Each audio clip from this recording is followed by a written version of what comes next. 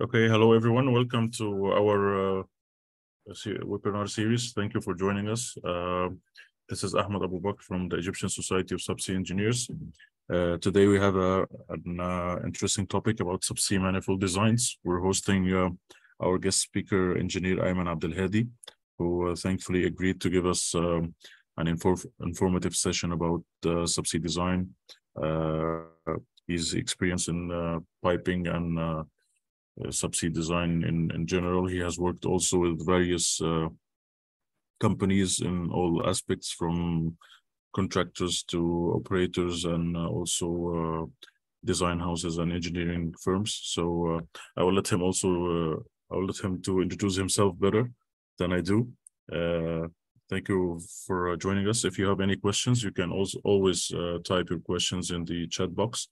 And at the end of the session, we can have a Q&A session, maybe 10 or 15 minutes. So I will pass the stage to Engineer Ayman to start to introduce himself and also to give us this awaited session we waited for. Thank you. Thank you. Thanks a lot. And I'm delighted to be here today and giving me this opportunity to talk to your society. And it's good to share information in Egypt. As I think there is a huge potential in the future in the Mediterranean, which is turning to be more like a new copy of the Gulf of Mexico, with regards of huge reserves in the gas in subsea fields. Today we're going to talk about subsea manifolds. First, I'll just this. Okay, as you mentioned, I have worked almost most of my career in oil and gas industry, and I've worked with different contractors and also along with operators in the field of detail engineering in subsea for delivering different projects and different field studies, different EPC projects. And recently I'm more into project executions and follow-up for projects. And I've been, as you mentioned, I've been moving a little bit around the world a lot, worked in Egypt and Norway and India, Turkey, and France a little bit as well. So always I'll be delighted if you be in touch with me in case you have any question or I can assist in anything. As you all know, when we talk about subsea, we have different products which we use starting from the Christmas trees until it reaches the destination, whether it's an onshore facility or a floating solution. Probably all of you now looking at the fish down there, and it's quite interesting when you go in the deep sea. You will find everything a little bit strange. This type of fish, it's the easy name for it is tripod fish. It have legs, as you can see, and sometimes it will be just standing actually on the seabed, as you can see, and it reaches depths of 6,000 meters. Now, one of the interesting codes we use at Subsea is, of course, the ISO 13628 series. And this image is an extract from that code. And here you can see an example showing the different structures we use when we architect a new field. So you can see here a tree, cluster manifold, which we will talk about, PLEM, pipeline end manifold, and PLET, pipeline end termination in line T, and sometimes we use also subsea pump skids. Now, what's the purpose of the manifold in general? It gives us several features. The main features, as you know, looking on the previous image or this image, that it collects the fluid coming, whether it's gas or oil, and collect it, that we will get it through one pipeline, which will go towards the final destination downstream, whether it's a topside facility or a floating solution like an FPSO or FSU. It also, as long as other than it's collecting the fluid from different wells, it also as you can see, it's like more like an interface point between the pipeline and the wells. It's like in the middle, and you can control what you want to close and what you want to open, which well is operating and which well you will not use now, which well you will use in the future, and so on. As a structure, normally we design the structure to protect whatever lies inside it from the valuable subsea valves, connection systems, whether it's vertical, horizontal. I'll show you some examples later. And also sometimes there is a requirement to have what's called a docking station for the ROV, so that during installation or maintenance or an inspection, there is a place where the ROV will sit on, actually on, let's say, the top or whatever the place you design, so that the ROV can rest sometimes on your structure. It's also, we need to put in consideration the point of dropped objects, especially if the depth is shallow, so that if anything drops from above, it will not damage any of the equipment of the manifold. And normally, from what I've seen, the manifold is designed in most cases to operate at least 20 or 25 years. So you want to ensure that it will operate without any problems. Also, to have a mix of electrical or umbilical lines, which will give the signals to different equipments like the valves, sensors, meters to operate, and tell us also if there is any problems. And finally, you design it as well, depending on your design, could be according to the size, having a one lift point to lift the whole manifold, or 4 points. And also you put in mind, are you going to retrieve it in the future for decommissioning purpose, or if you have any problem?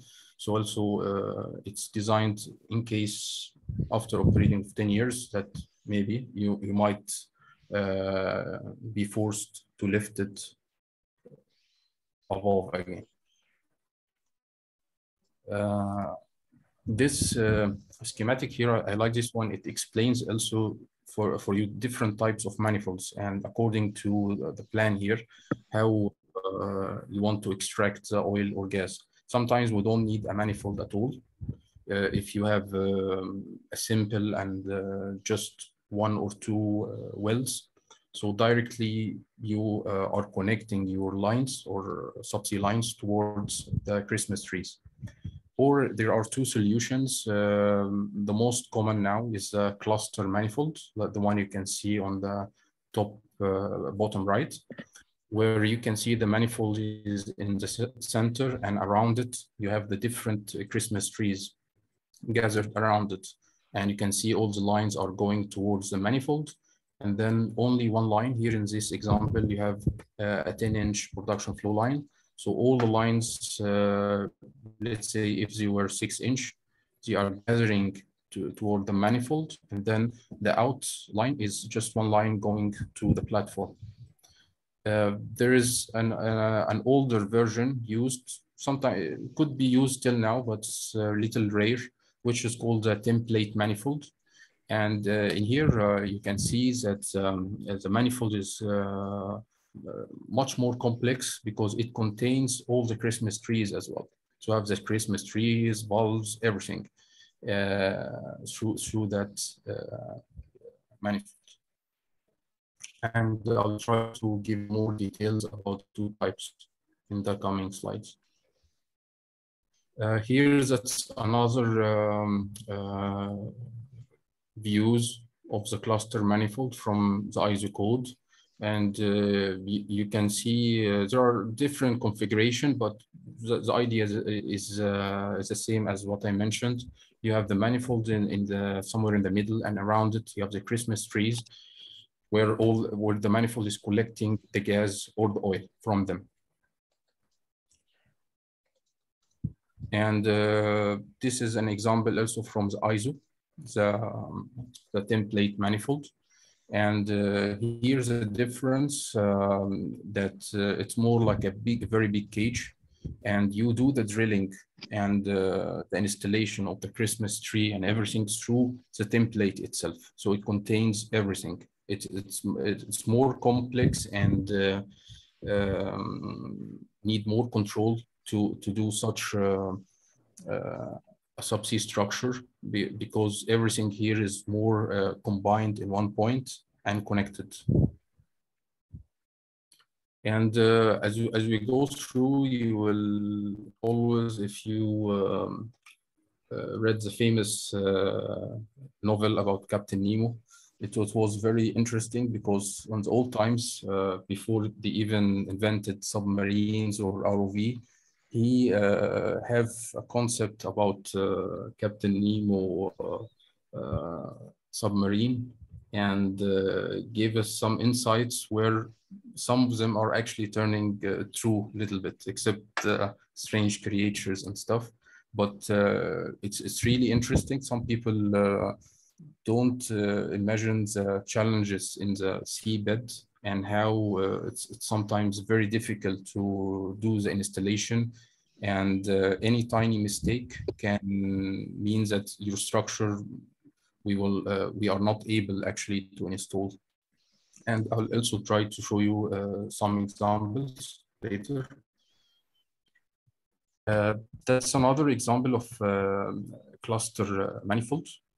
Here you can see it looks like the one on the left side, the 14 wells cluster manifold. It's more simple, it's not very complicated, and it doesn't have Christmas trees. It just collecting, as I mentioned, through different branches, the oil or gas coming from different wells, and combine it to an outlet line, so that you are gathering all the liquid through one line. On the picture on the top, the yellow structure, that's actually the project I've done. It's actually a PLEM, but some people called it a manifold sometime due to its size in that project. One of the points I always distinguish between a PLEM and a manifold is actually the control point, because normally a PLEM doesn't have an automated valves. It's all through ROV. It doesn't have any control units. So it just you use it sometime to close a line or open a line, but it's not complicated like the manifolds, because it have much more sensors and distribution units. That's an old design. As you can see, this is a template. So you can imagine the size of it. Sometimes it's like the size of a football field, and it have different. It's like many skids connected to each other. You have a place to install the, let's say here, 14 Christmas trees. That's a lot. And in between, you are connecting lines, valves, and everything to also gather everything through one line.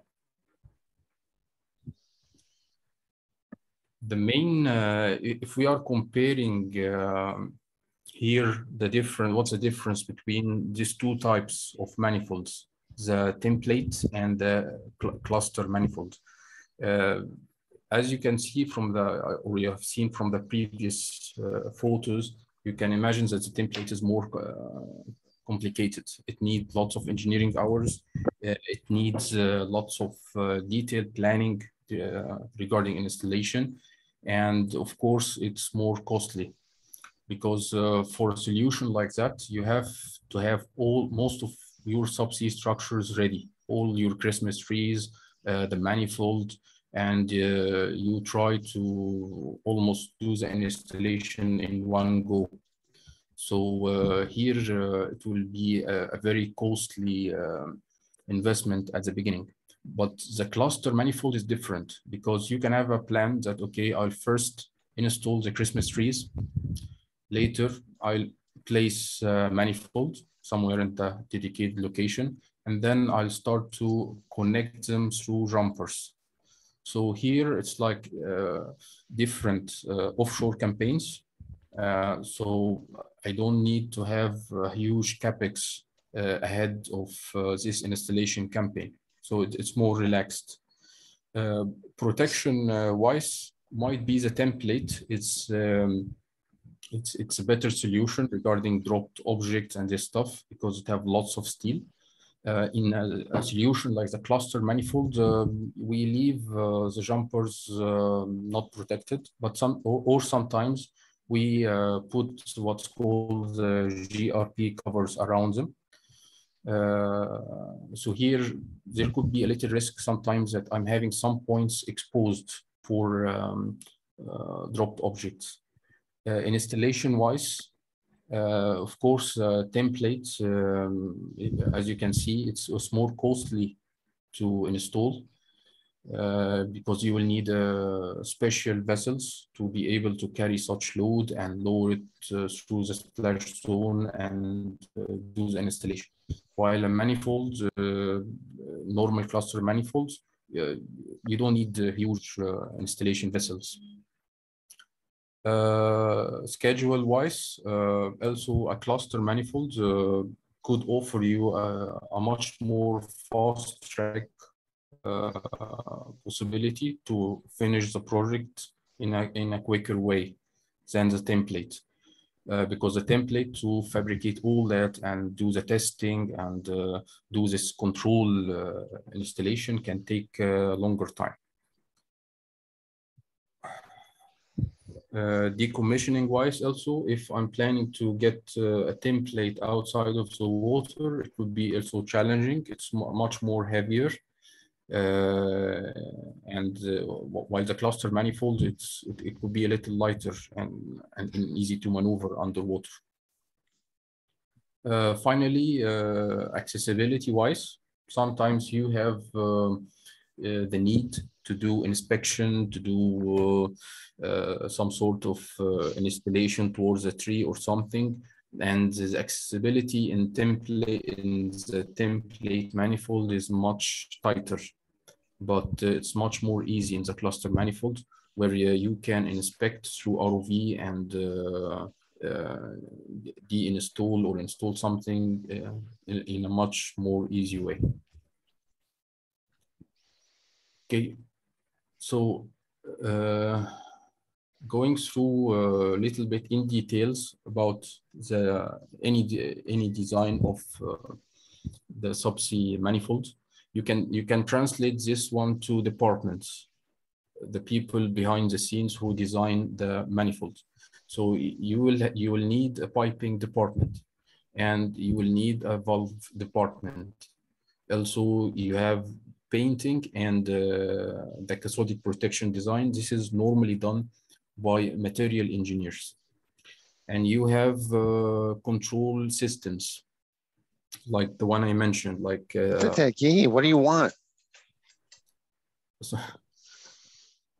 Okay, so control systems like the SCM, the Subsea Control Module, for example, which is, I'll show it to you later, which is the brain of the manifold. It gives the signals to the valve, what to open, what to close, and so on. And you need also a system engineering department to do the flow assurance, which is very important as well. It will give the client an idea to assure him that through the 20 years or 25 or whatever more than that, it will operate without any problems like the erosion and so on. And of course, you need an important department, which is the connection systems. And these are the guys who design the connection system, whether it's vertical or horizontal. And finally, you need also a structural department, structural engineers who will design the frame, the pipe supports, and all that.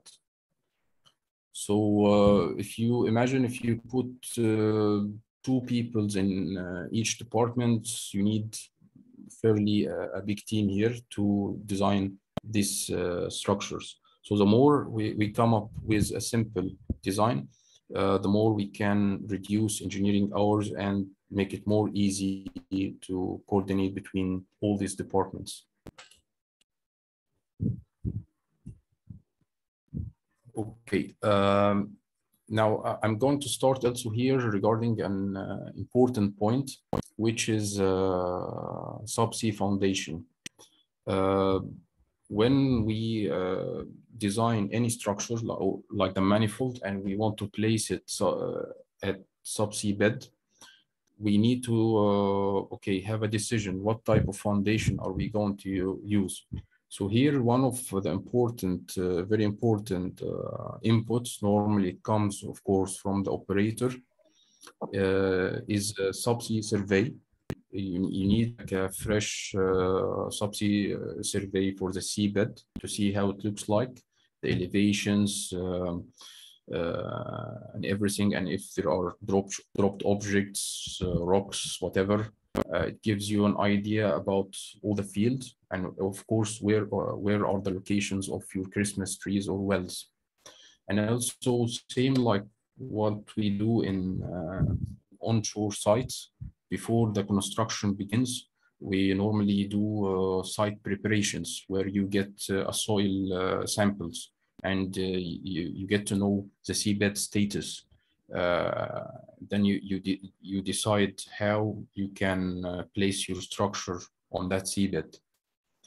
And all that is translated also, is given as an input towards a geotechnical study. So at the end, you have also a geotechnical study with figures showing you, according to size, what's the best solution for the foundation. Foundation-wise, when I get this information from the geotechnical guys, they give me some. They give me some important information, like the footprint. They will guide you, tell you, okay, the manifold needs to be, for example, 5 meters by 15 meters. Okay, and they will tell you also the penetration weight. Like the manifold shouldn't be less than 300 tons, for example. Then you know your limit. You know if your structure is very light or very heavy. And finally, the foundation type. And foundation types is, as I mentioned, is known from the soil. If it's hard, normally we use a mud mat. And if it's medium or soft, we use suction piles, like the picture on the left side. These are suction piles, and it's very similar to the ones used in Zohr. It was one of the biggest I've seen, maybe 15 or 12 meter long. And normally we use this type in soil. We call it yogurt. It's like yogurt. Like imagine all the steel dives actually in the seabed, all goes below and becomes your foundation, which are holding the whole structure. Now, speaking about challenges in the subsea bed, what happens if something goes wrong? If, for example, if I'm landing the structure very quickly, very fast, what will happen? It will not be able to actually penetrate the soil as I've planned. So it must be controlled through the installation vessels, the lowering speed of the crane, and in a very important manner to avoid problems. And it could happen sometimes that the geotechnical study or the survey gave us wrong information. The soil actually was much more stronger than we expected, to have more gravel, or operational problems like we use suction pumps to also, like if you have 4 legs diving in the seabed, you want to control it, level it, so we use suction pumps. If one leg is not operating, then it will actually be inclined, not as I've planned. And finally, if, as I mentioned, if here the SPS contractor came up with a design which is actually lighter than we need, then we have also a problem that structure is not actually penetrating or going through the seabed as we anticipated. So here comes more cost from the installation contractor, where we will need to have another like a plan B, doing rock dumping or these operations, which are also costly.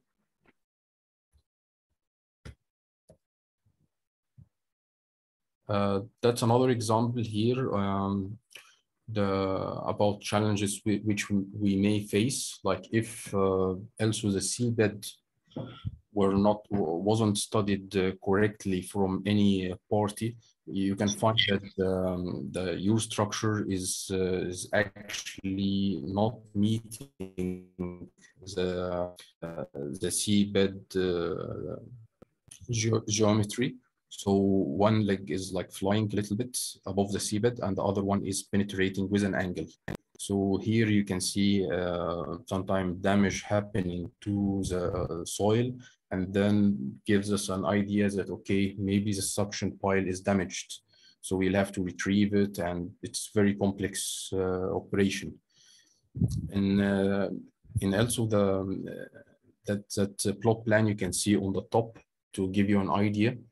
All these lines are actually, for who doesn't know, these lines are slopes of the seabed.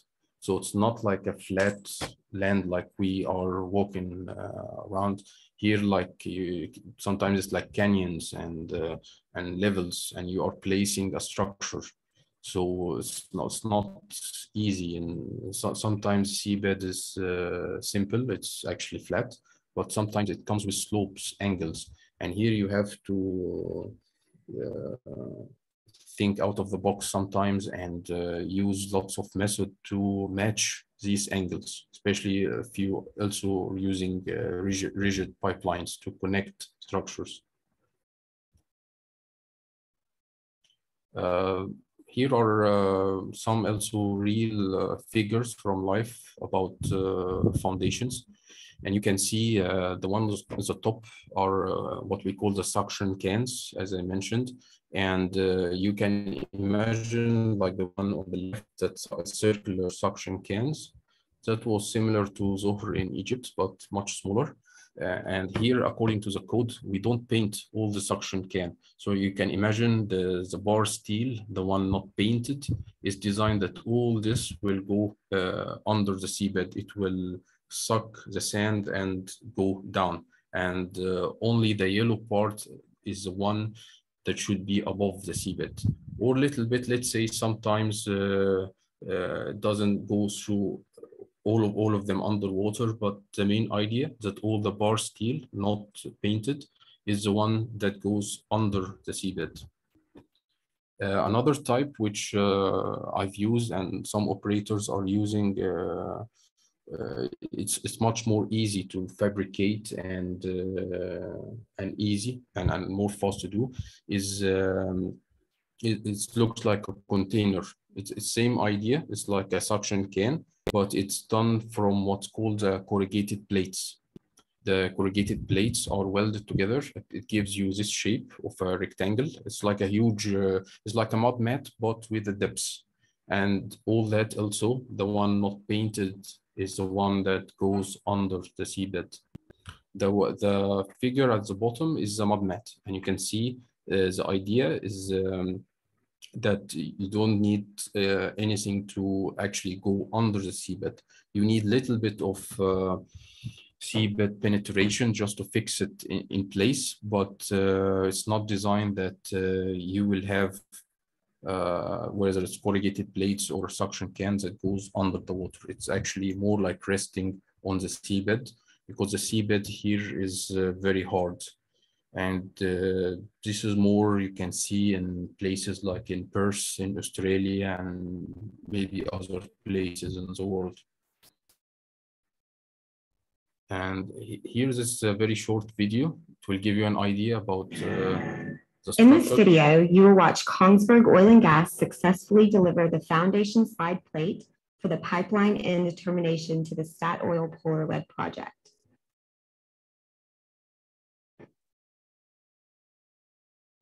The delivery took place on May 2nd, 2015 from the Kongsberg workshop in Drammen. The foundation slide plate is a giant, and moving the 230-ton structure from the Drammen workshop to the heavy lift vessel was a challenge. The operation needed efficient planning as well as precise work at the site. The next phase for Kongsberg in the Polar Lead project will be to deliver the pipeline end termination this summer.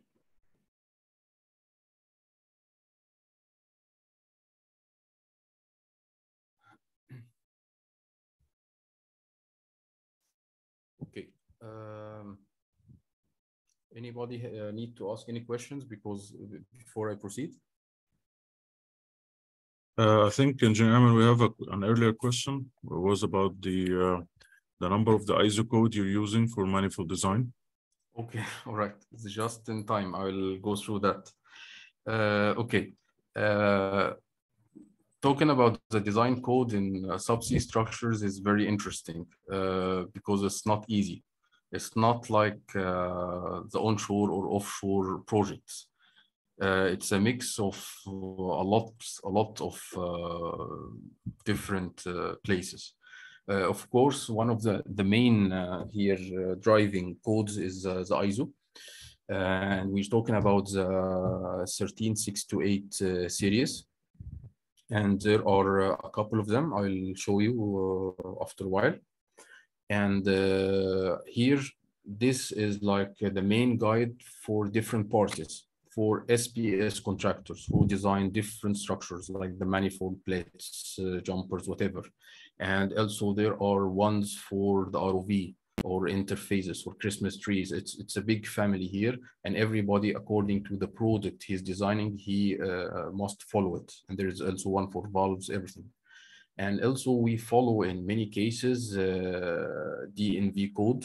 There are also a lot of them according to some calculations and stuff, because DNV was developed by Norway to like fill in the gap of missing codes, which are not, they're dedicated for any structures underwater.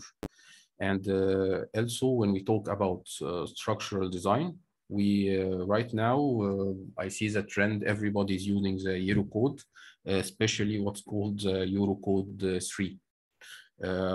Before in Norway, for example, they was using for structure analysis a Norwegian code, I think it was NS3472, but it's depleted now, it's not used, and they also use now the Euro code. So here, this 3 type of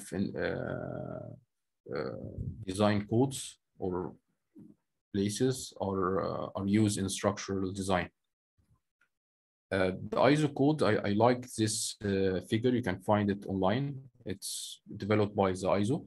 As you can see, it's a huge family. It's starting from onshore, offshore, whatever type. There's a huge number of ISO codes that normally used. But if I here zoom into the subsea part, You can see here, these are, to answer your question, these are the codes that covers all subsea product, whatever underwater. Here, as we are talking about subsea manifolds, the one I placed the rectangle around them are the one mainly used for subsea manifolds. The number 1, the 136281, and 8 and 15. 8 normally help me in the interface part. Like if I'm having a valve, subsea valve, and according to what I'm designing what's called the ROV bucket, right? So here it's according to that one, 13628. It gives me the idea so that the valve vendor will follow it, and also the installation contractor will follow it, because he's the one providing the tools during the installation, operation, anything. So that's an important one for interface, because you are having items connected to your subsea structure, and also people who are whether even in shallow water, if you are doing an operation. Also, like for example, the grabber bars. The grabber bars are normally used. It's a simple bars welded in your structure. You weld it in different places so that the ROV is like a human being. The ROV will grab the grabber bar with one hand, and the other hand he is doing an operation like opening a valve or something. So here all this design is in this code. He tells you what to do exactly, what dimensions of the grabber bar and so on. And in the last one, the number 15, this also gives me more details about design considerations I should follow when I'm designing a manifold. I'll also try to give you more details about that.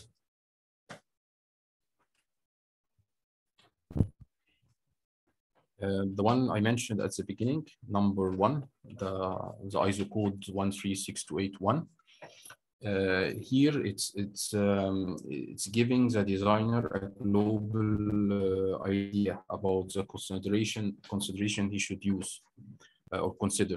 Like for example, the environment, the depths, the wave, the current. He will give you tables about how the manifold should be designed in such data, and also gives instructions for the installation contractor regarding, as I mentioned, lowering speed and all these things. And also give me some classification with respect to pressure, temperature, and so on. And one important aspect as well, I'll also try to explain it more, is fishing requirements. If I'm placing a structure in shallow waters or places where there are fishing activities, how can I protect the structures from the trawls or the equipment the fishing companies are using?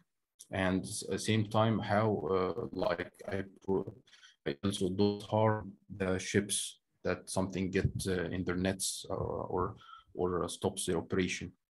And here also gives me instructions about permanent loads, accidental like the trawling, as I mentioned. What happens if a net hits my structure, how I can protect the structure against, and operational loads and occasional loads like earthquakes and so on. And also gives me the system engineering department insights about flow assurance checks I need to do. Also regarding installation, operation, it have lots of figures and requirements and templates as well to follow. And always when you open an ISO code, you can, at the beginning, tell you what this code is covering. So you can see here, this is also extract from the ISO. You can see what here's ISO, what structures it's covering.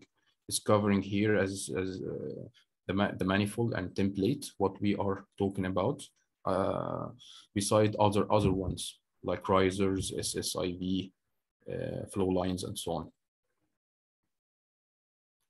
The last one we talked about, 1362815, it will give me more details about the loads itself, because here it's like giving you depth insight regarding the design. So here I'm having, I'll try to go through it in details later also, different type of loads, external loads. The snag loads here are the one I mentioned. If you have a structure and then something is hitting it from a side, like this huge trawling equipment from fishing, and I'm having the design loads, I'm having thermal expansion during different temperatures, ambient temperature or seabed or the seawater temperature, and all this stuff you need to consider when you are designing your piping systems. Here I made also like to give you an idea about the over trawling, as I mentioned, which is also here mentioned, and hazards and risks in the ISO 13628-1. And normally, if you having a field in the area of subsea activities, and especially if it's shallow, not very deep, you here as an operator, you will dictate to the SPS that okay, there is an over trawling functionalities that you need to follow. So here, what normally is done, that the SPS will design more like a cage. And you can see with an angle reaching 60 degrees. And the idea that, as you can see from the figure, when you have this huge over trawling net, they are grabbing and moving with it. And sometimes it's tons, it's heavy. You design your structure that nothing will get stuck to the structure. It will just slide with the angle and move along without harming anybody, whether it's the structure or the ship which is moving that net. So what we do normally, we do this type of design with the angle, and we follow this table from the ISO code. And personally, what I do when I design, I take the highest value of them all to be on the safe side. What if this load hits structure, and I do a check on that, and if it's strong enough, then I ensure to the client that this structure is strong enough to take the load according to ISO. Unless sometimes the operator can give me a specific value based on fishing company which is in the area, so then I'll use it.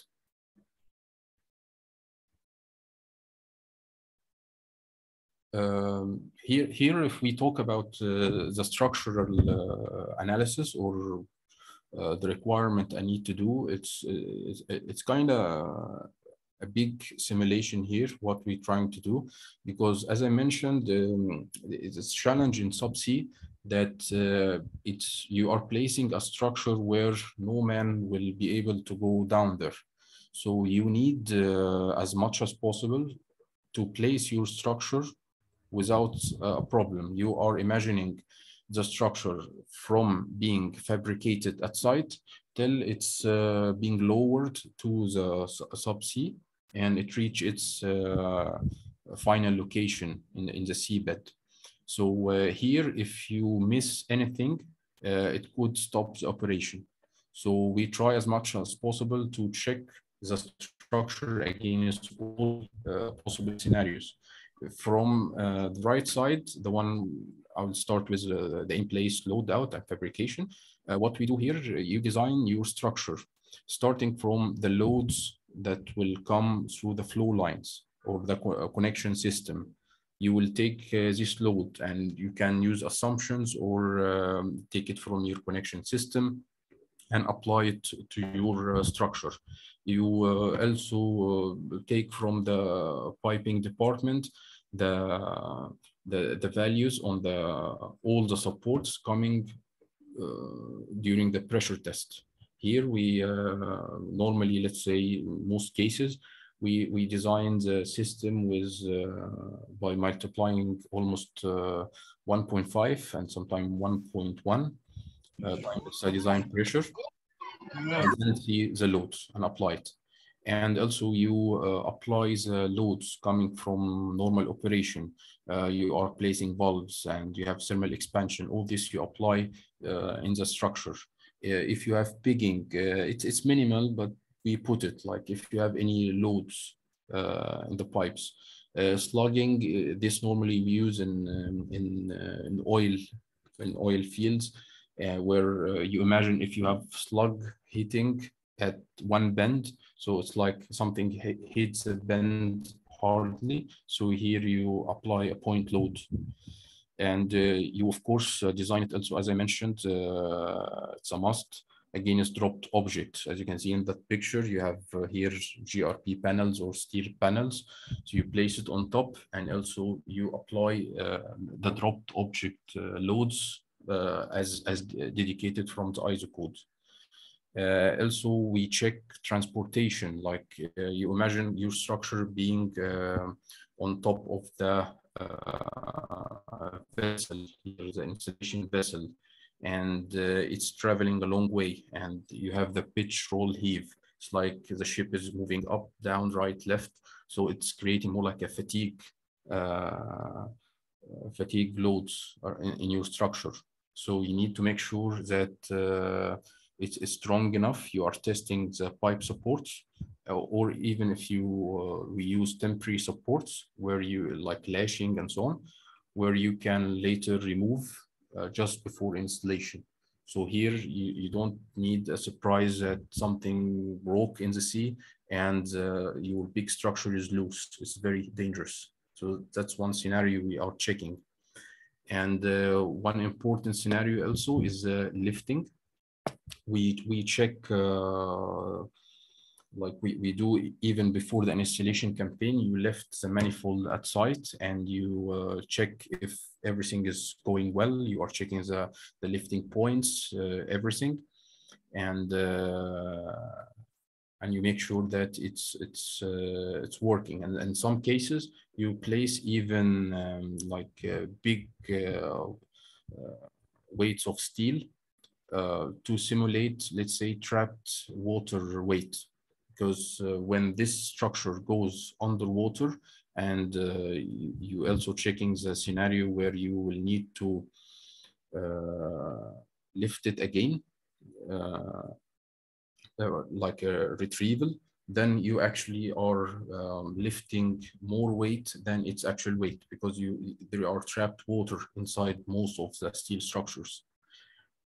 So here you check the lifting with a very high safety factor according what we use most now. Speaking about the codes, we use DMV H series. It's a new one, which replaces a very old code also by DMV done many years ago, 1996. Finally, we spoke about occasional loads like earthquake. It's possible to happen. So in some places, if there is a requirement, so we use added water mass method to check that the structure will withstand a possible earthquake and at the seabed without any problems.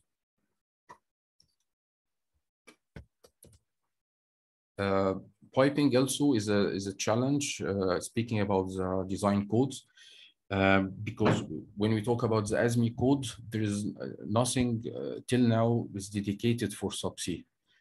So most cases we use ASME 31.8, section 8, which is actually for offshore structures.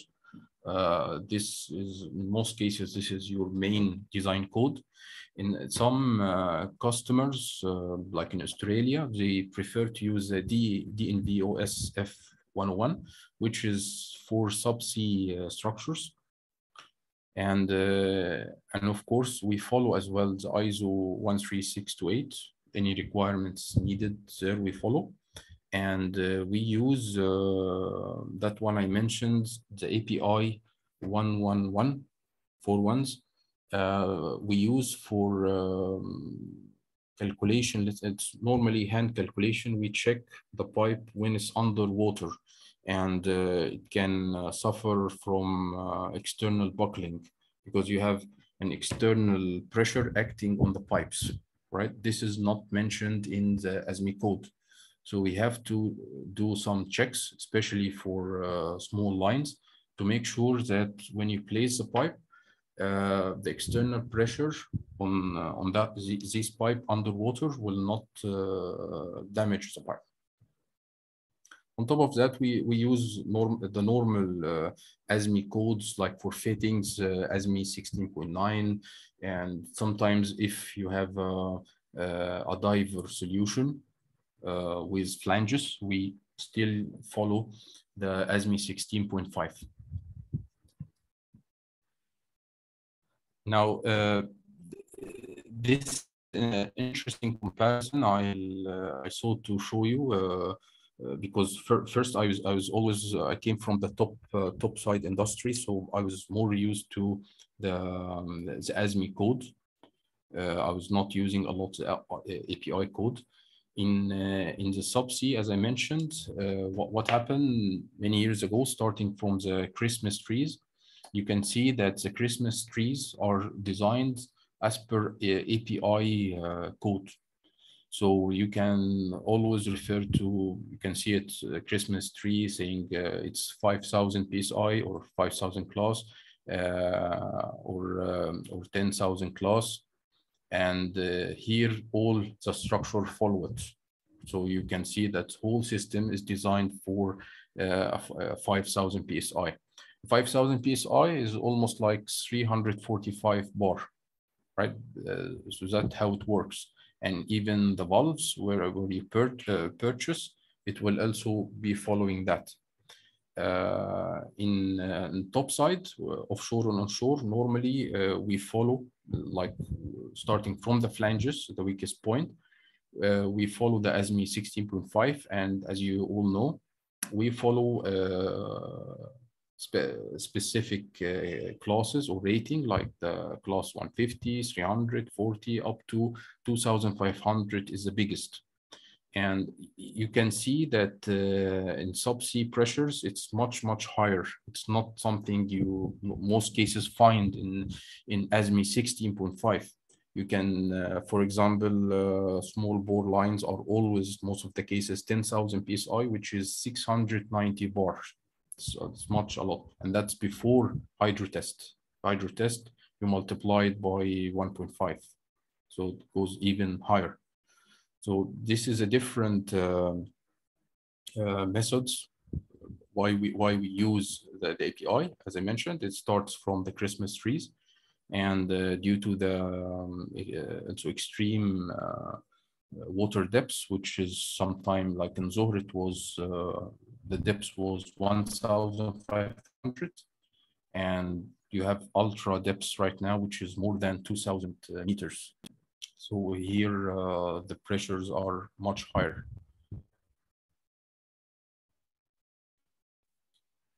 Now we talked about time is running up. I'll try to speed up. We talked about the structure analysis. Talking about the piping analysis, we also need to check different scenarios, starting from fabrication till installation for the whole manifold. It starts from the FAT, or the hydro test, where we hydro tested, and it could be really, it must be a very controlled operation, because most cases you are talking about a pressure which is like 1,000 bar. So we use sometimes bulletproof walls around the structure. It's very important so that in case anything happens, you are protecting everyone. It's a very high pressure. We are also testing the behavior of pipe supports. Here I'm giving most of the time input to the structural engineers about the loads on the pipe supports during transportation. And here, what we do, we like in the analysis, we place different acceleration, different and lots of combination in the to simulate the pitch, roll, and heave. And also we apply the loads coming from the connection system. Also, there is a commissioning or load case where we apply, as I remember, 1.1 times the design pressure, which simulates the installation where they are connecting the MEG lines and so on before full operation of the structure. Marine growth, it's like added weight. Sometimes it's needed, sometimes it's not, according to the life of the structure. Earthquake, also, same way, we add acceleration in different directions to simulate the earthquake shake of the pipes. And one of the important checks you don't find in onshore or offshore, it's the VIV, which is a vortex-induced vibration. And the idea that they found that in the previous time, they were not concentrating on the small line or small bore lines. So what happens when the structure is on the seabed and you have the tide of the water, it starts to also create like a fatigue action on the pipes. So at the end, the pipe would be broken. So here you are trying to make like a model analysis to make sure that these pipes won't break. It can withstand this fatigue action underwater. Here, finally, is a mix of different hand calculations done for pipes. The one I mentioned, the API 4.1s, is buckling and external pressure and collapse, no bending. These are checks that need to be done. And this, like, to imagine if you have an empty plastic bottle of water and then you like squeeze it with your hand, you can see that it will, it will collapse. This what you are trying to avoid of the pipe, that you want to make sure that external pressure is still weaker than the internal pressure and the material of the pipe, then it will not collapse. Slug loads we talked about. We apply here point loads in case of oil, that in case you have slugs hitting during the operation a bend in the manifold or your pipe in general, it will not also damage the pipe. And pigging loads sometimes is needed. If you are using an intelligent pig, which is kind of heavy, you apply some loads to make sure that also it will not damage the pipe supports or the pipes. VIV we talked about. Here we do also screening according to DNV code, which will give you like some criteria if your system is okay or it needs more supports. Finally, we check the valves if the support is strong enough to hold it. Here quickly, I will show you some of the items normally a manifold holds. As we talked, the manifold could be designed for a horizontal connection system or a vertical connection system or both. Sometimes you can see a production manifold where the branches are getting connected to a vertical connector, like the one you can see on the right side, and like the headers or the output of the manifold is coming through a horizontal connector, like the one you can see on the left side. And also you having lots of electrical connectors, like the one you can see in the middle. And all that normally is governed through the ISO code as well, who tells the vendor according to what they should design. I talked quickly about the SCM, the Subsea Control Module. This is the brain of the manifold. It have all the electronics needed to give signals to valves to open, close, and so on. Also, we need to place lots of pressure temperature sensors, which will give us signals about any temperature or pressure rise. So it's very important to monitor. And all that also is connected to the SCM, where we get this information from the online, the onshore facility. Also, one of the challenges we have is subsea valves. Normally, the size of them are fairly big. They are designed to very high pressures, as I mentioned. So they can drive the whole design to be big or small according to the design. Finally, when we talk about subsea, one of the main players is ROV, remote operated vehicles. And there is a huge development right now, like the one in the middle.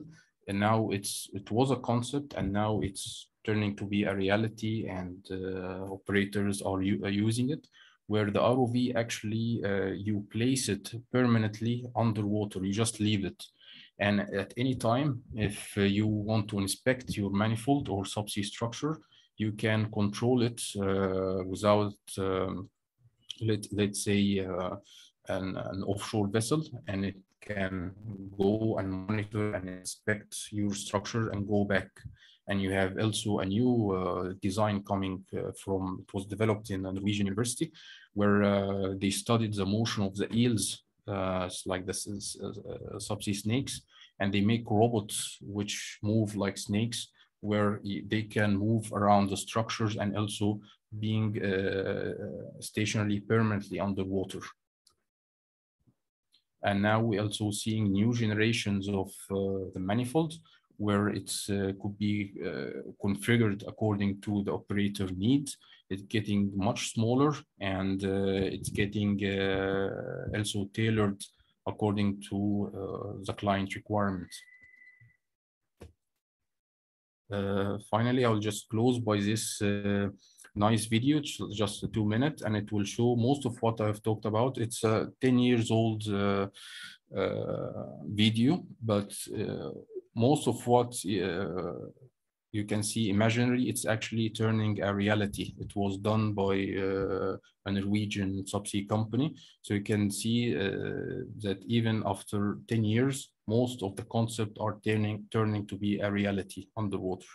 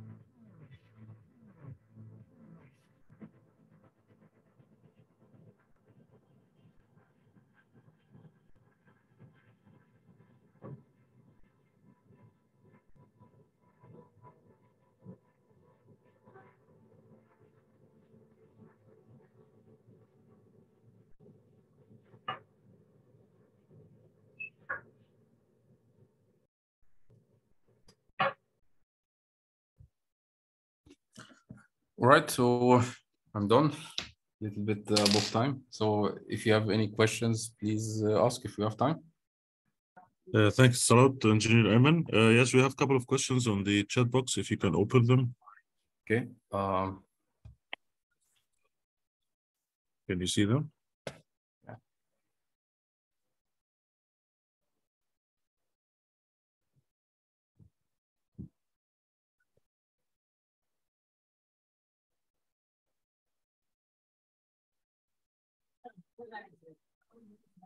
Okay. First, there is a question regarding alignment. Okay, connection alignment issue related to the hard pipe ends, how to overcome such thing, also the connection between Christmas tree and manifold. Okay, here to try to answer that quickly, normally in subsea architects, there are two types to connect structures. You have, as you know, the flexible jumpers and the rigid jumpers. Flexible jumpers solve that problem you're trying to mention, because here the pipe is flexible. It's just like a hose. But it's very, very costly and more expensive. So and according to seabed also configuration, maybe I'll not be able to place in yogurt subsea. So when I'm having a rigid pipe, as it's from its name, it's rigid.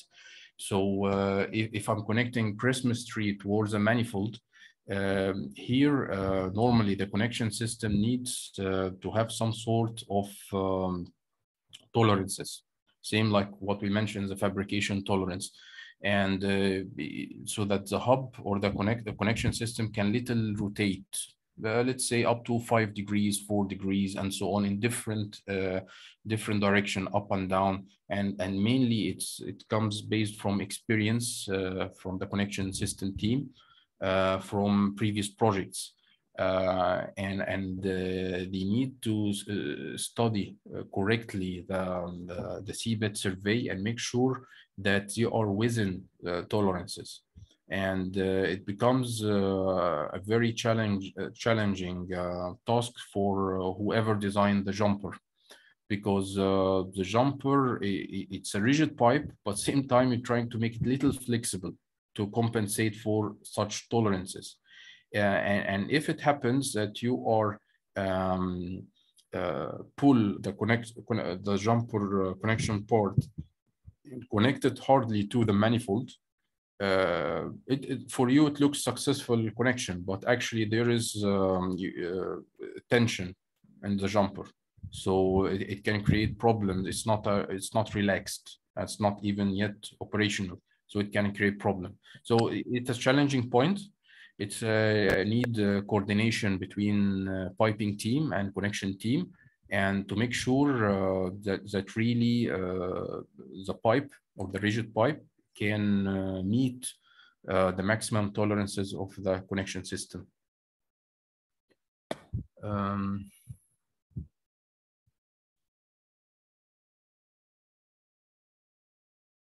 Okay, Phil here, Phil, you're asking about the ASME code. Yes, here, in most cases, I'm not the one, like I'm SPS contractor. I cannot here decide which code I'm going to use. Here I follow the specifications coming from the client, and let's say he can clearly tell me, okay, it happens sometimes that I want the manifold to be designed according to ASME 31.3, which normally is used for topside onshore plants. And sometimes, most cases, the client will give me the option. You can use 31.8 offshore or section 8 or the DMVOS. What's the difference between the three? I can tell you that after working piping many years, what happens when we talk about the ASME 31.3, it was designed for, let's say, if you are designing a plant where within some kilometers people will be living around it, or there are accommodation for workers and so on. So the safety level of this code is very high. accordingly, the wall thickness of the pipes is thicker, right?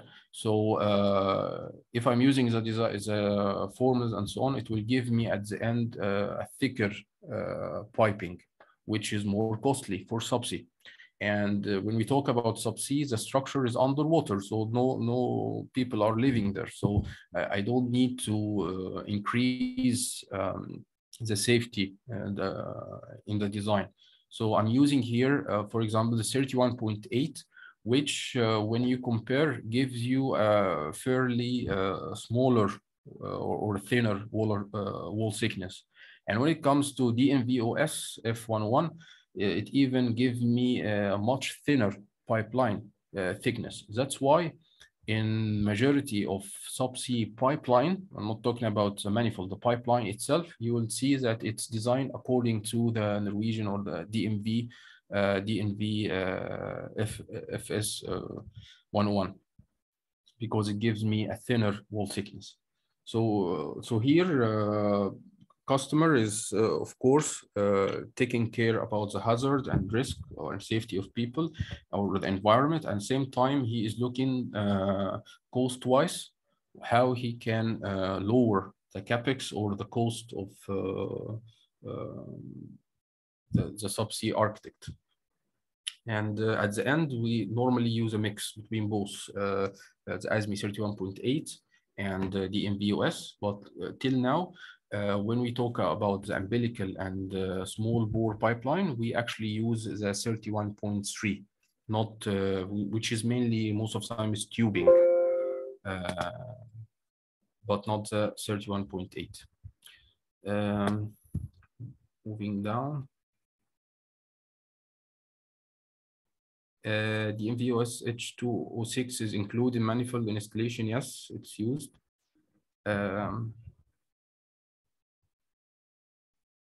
DNV is used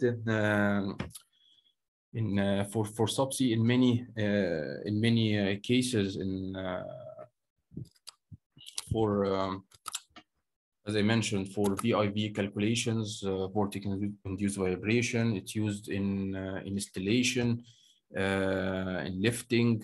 We use a lot of them. We use for screening, as I mentioned, for flow assurance, sometime for an erosion check. So there are a lot of DMV codes that we follow within the design itself, not as a main code, but as a helping or supporting code.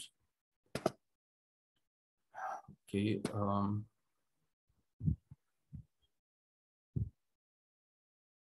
Yes, I think that was most of the questions. I got one question, Ayman, if you don't mind. Do you hear me okay? Yeah, sure. First of all, it's a great presentation, Ayman. I'm really impressed, and really thank you for the time and for sharing the information. The second question really for me is, other than the comment, it's the pressures, from your experience, what was the highest pressure you've ever seen? Currently, with my current profession, I work in the same field like yourself. I'm getting a lot of requests for subsea hardware, which is 15K, 17.5K. Some actually asking me for the 20K solution. So what would be your thoughts about that kind of technology stretch? Yes, the biggest one I've used, it was 20K. And that was a big one. The idea, speaking about that point, sometimes, as I mentioned, it seemed like any field in topside or offshore, what dedicate that pressure is reservoir itself. It comes from process engineers or reservoir engineers who will tell you what design pressure I need. So when it comes high, then okay, the Christmas tree vendor will go for for example, the 20K or the 20,000 PSI. Here, okay, if I am a piping engineer or a valve engineer, and let's start from the piping, and I need to follow this. I need then to give options to along to the team, along to the material engineer, because here I'm having some options. you have the carbon steel pipe, and you have which used largely in subsea, the duplex and super duplex piping. And the duplex and super duplex piping are very strong material, so they can take higher pressure, and they are expensive as well, much more expensive. So there could be like you are checking between two scenarios. I can buy cheap carbon steel pipes, but according to the design pressure, which is high, the wall thickness will be very thick. So the welding will be expensive, weight-wise it will be heavier, and so on. And also, most cases when I use this solution, like carbon steel, I will go for what's called the cladding. So I will need to place a thin layer of more like a stainless steel inside the carbon steel pipe, like 5 millimeter or 8 millimeter, for corrosion, erosion, and these things. So also cladding is not a very easy operation, because you will give the carbon steel to a vendor and he will try to place the cladding inside. And it can give you some challenges when you are doing, if you have a pegging solution, it also can give you some challenges. Now, the other solution, if you go to the super duplex or the duplex family, as I mentioned, it's much more stronger material. So then the wall thickness will be thinner.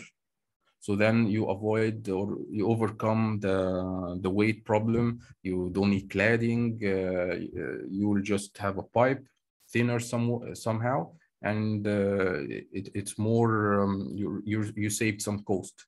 But the pipe itself, it turns to be more like a long lead item, because you will wait some time till the vendor will do it for you, and it's much more costly.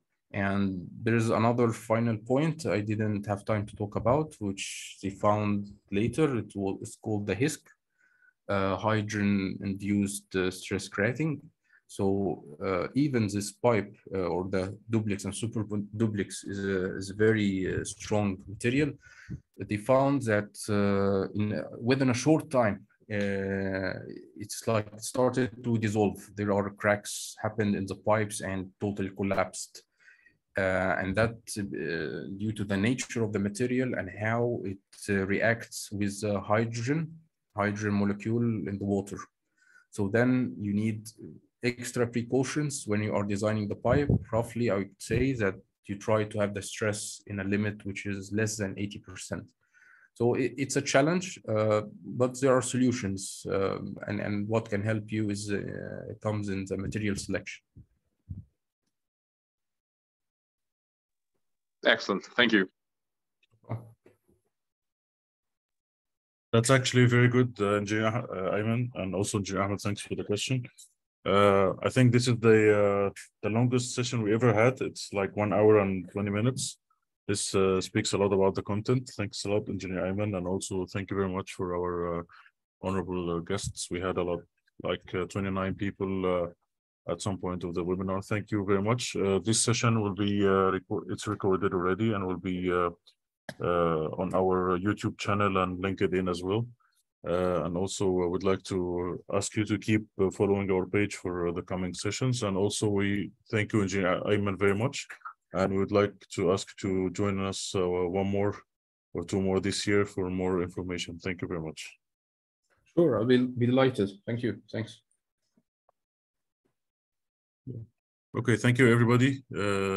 Sorry for keeping you, but it was really interesting. Thank you very much. Thank you. Thanks, Bob. Thank you. You're most welcome. Thank you. Thank you, yeah.